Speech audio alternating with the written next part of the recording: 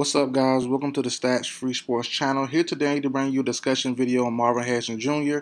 and to answer the question, is he the best wide receiver prospect since Calvin Johnson? But before we get started, guys, look into my description section down below. I have two sections for you to check out, one being my social media links and the other being my Amazon affiliate links. Check those out. Let's get into the video. Marvin Harrison Jr. coming up on should be his last year at Ohio State. Going to his true junior year, and he's a stud, as we all know. He's a stud, standing at 6'4", about 205, 200, somewhere in that range. And I've been seeing, especially on Twitter last couple of days, I've been seeing, from quote-unquote NFL scouts saying that Marvin Harrison Jr. is outright the best college football wide receiver prospect since Calvin Johnson. Now, Calvin Johnson was drafted in 2007, so obviously we miss guys on Randy Moss. We miss out on guys like Larry Fitzgerald. We miss out on a couple other guys also. But there are two names that come to mind, and clearly you see them in my background now, beside Marvin Harrison Jr.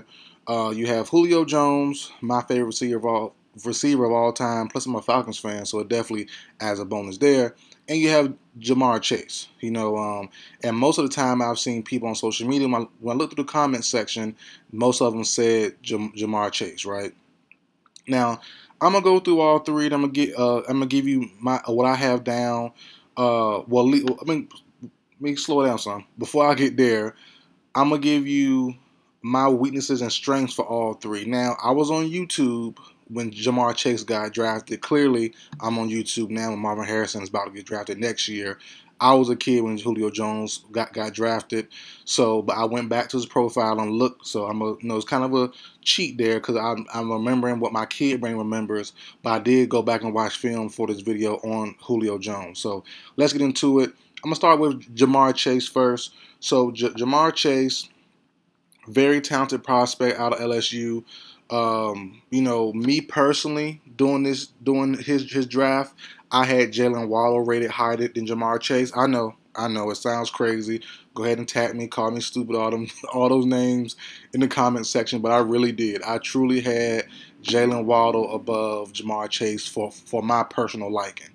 But he's 6'1", 200 pounds, good strong hands, some solid speed to him, nice strength. He's only 200 pounds, but he plays bigger, plays stronger. Let's get into some strengths I had down.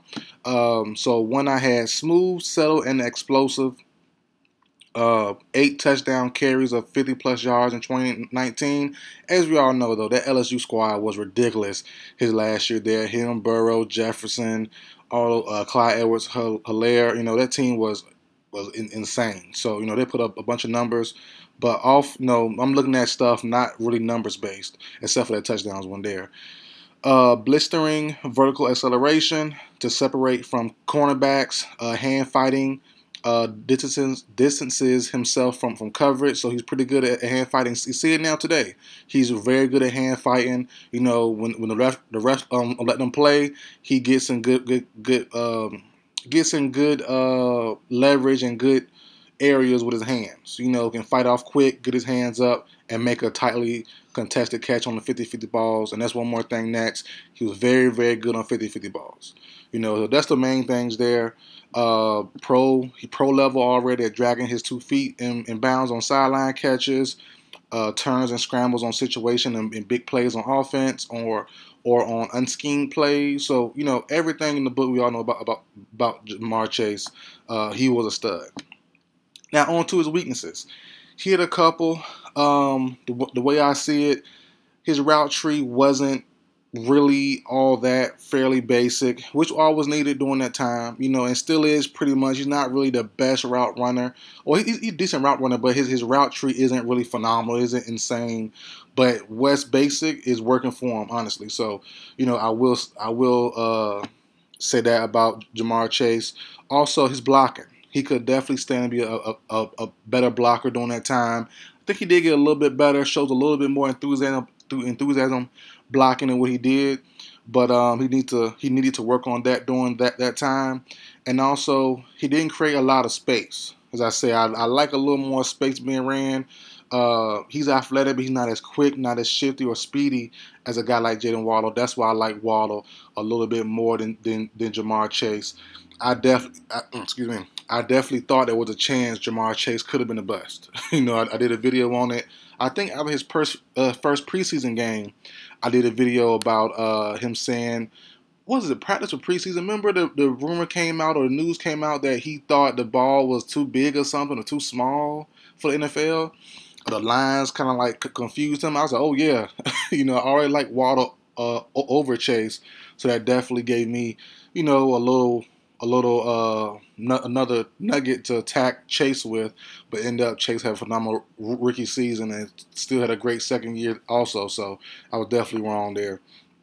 Now let's go to my favorite guy of all time, Julio Jones, 6'3", 220 out of college, out of Alabama, a stud. A stud, man. I really don't see how people think Harrison's better than him, but let's talk about it. 6'3", 200 pounds, athletic freak, explosive off the line. It needs some of his strengths I have written down. Ideal NFL size for number one guy, because back then in 2011, the number one guy seemed to be or needed to be normally 6'2" and up, 6'3" and up, big boys, tall, long, but big at the same time, more like a Calvin Johnson. Though Calvin was too big for most likings, but 6'3" was ideal number one wide receiver size during that time, and Julio was definitely that. Julio also eats up cushions in a hurry. He can be a load in the open field, and he was a good blocker. The main weaknesses with Julio Jones, is he's a little he's a little body catchy, so he let catches get into his body, which is kind of played him during the NFL too. Certain moments, a lot of passes hit him right in the chest plate, bounced off, pick six, stuff like that. So that definitely was not something he really didn't get better at. Also, he will also drop routine passes. That's something there as well. And one more thing, I didn't really like his catching in traffic across the middle of the field. That was something that really kind of was tough. He made great catches. Don't get me wrong, but across the middle of the field, he looked kind of shaky as sometimes during college. So, but obviously that wasn't too bad. He did get lit up a couple times in the NFL, but for the most part, he wasn't scared to do those slants, do those. He's a big boy, but yeah, the catch across the middle of the field definitely was a little concerning back then, and also the catch in traffic combined with being across the middle of the field, that could have been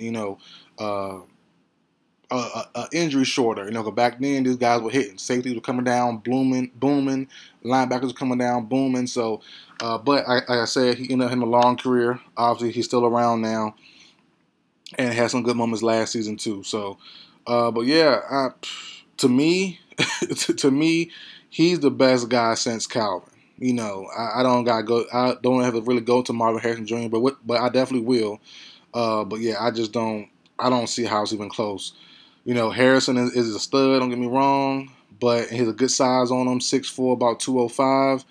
But just the physicality, just the freakish athleticism that he doesn't have. Harrison is good. Chase is good. Well, no, excuse me, they're both great prospects. But man, Julio was another world.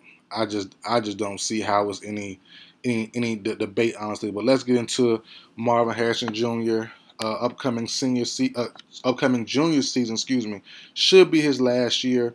Let's get into some of his strengths. He's normally in catch and run situations. Normally with Ohio State. We'll see this year if that changed. There is a quarterback change. No C.J. Stroud, so we'll see how that goes. But he's often he has space. He normally has space to use when he catches the ball, and he uses it perfectly. Hard to bring down.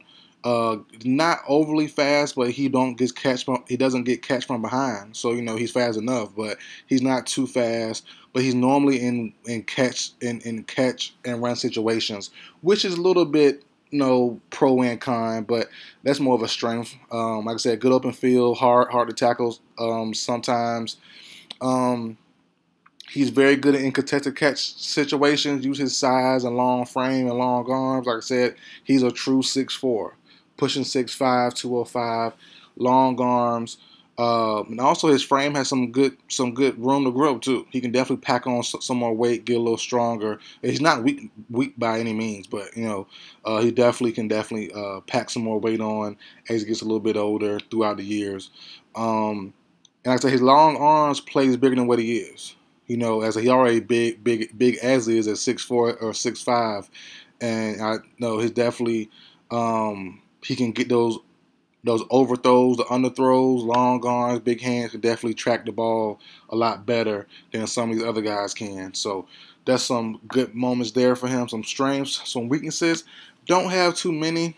I have one weaknesses where if a defensive back is athletic and strong, like a Sauce Gardner, like a couple Patrick Surtain, I would love to see him versus those guys.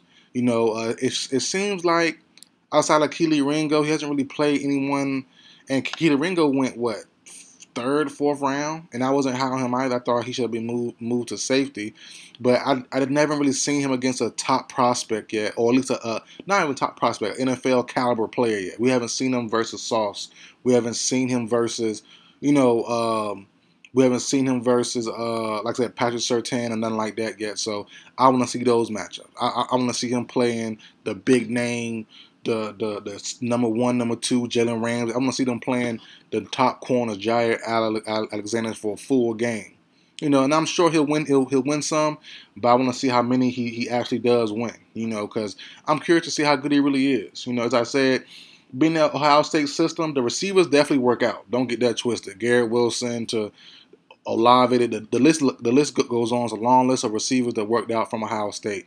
But the catch and run situations, I want to see how good he really is, how good their route tree really is, and that's kind of unknown in that Ohio State offense. So,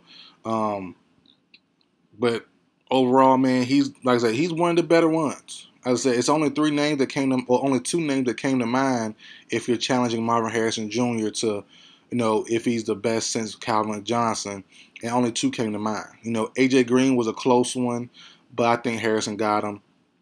I think Chase has him too, and clearly I think Julio got him.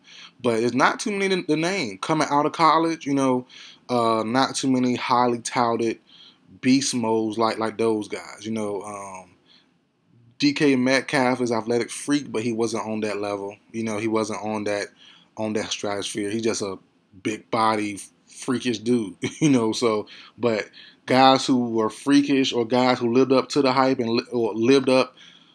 Well, I take it back. Lived up to their play in college and the hype that came in from high school. All three guys definitely panned out and definitely were those guys in high school coming to the league. And they're probably the three most anticipated guys. As I said, I like Waddle over Chase, but I still knew Chase was a monster. They'll get it twisted. I just thought, maybe the separation, maybe just a hot year for the whole team, but he's still with the same quarterback, so I could be right. Just joking, but I definitely think there was a small shot back then. I thought Chase could have been a slight bust, a slight overhyped player, but he's definitely not. He definitely lit up to the hype. He definitely is a monstrous player. So, but that's it for the video, guys. Answer the question. Julio Jones to me is the number two guy after Calvin Johnson. And I used to have debates when I was kids about who was better. Well, when I was a kid, I had debates about who was better, Calvin or Julio. But I think it's definitely Calvin. Calvin was a different level. Julio was close, though. But Calvin was a different level. But that's it for the video, guys. Like, share, comment, subscribe. I will see you guys next time.